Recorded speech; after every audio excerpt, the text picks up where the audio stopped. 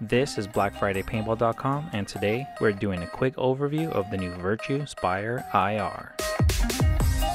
It looks like we have a new contender for the best loader in the $100 price range. Virtue has made the Spire IR with a new back shell, made with the same materials as the rest of the loader.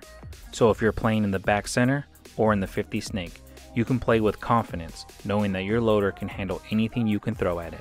Moving to the inside, the Spire IR has been designed to be gentle on even the most brittle of paint, with its spring-loaded flexible fingers. If we flip the interior tray, we'll find 3 infrared sensors. This is to ensure that even the worst paintballs will feed into your gun with consistency, rain or shine.